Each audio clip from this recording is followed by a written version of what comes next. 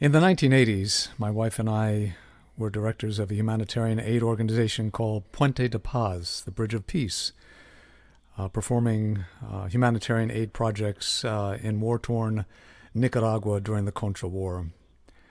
This poem is about Benjamin Linder, one of the great brigadistas who came down from the United States to serve as best he could in Nicaragua. He had an engineering degree, and his work was hydroelectric power. This piece is called Friend. I had a friend. I had a friend. He went down to Nicaragua for no reason other than to plant hope and help heal sorrow. The village San Juan de Bucay had no power and had lost its smile. The war had taken all that away. But Ben heard that voiceless call. He came into that town, entered into their hearts riding on a wheel and two pedals. Dressed up like a clown on his unicycle, he made all the children laugh. His knowledge of energy and feel for hydroelectric power lit up the life for their future as he worked and plied his know-how. But there were eyes that hated what he'd done.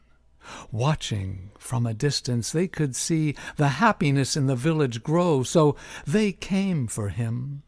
Sneaking from behind the bushes when his back was turned, they crept real close, near where the water rushes, so he couldn't hear, and they surprised him from behind, put the steel real cold to his head, and blew his brains out from the side. The bastards! That bullet pissed on so many dreams. And when I read the news, when I saw the photograph of Ben's broken body bloated, I cried and shivered with chill.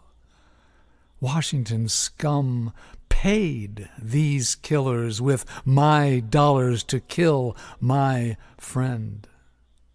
So go now, anywhere in Nicaragua, and call out his name, Benjamin Linder, and you will hear loud and clear the people shout, because he cannot say it for himself, Presente!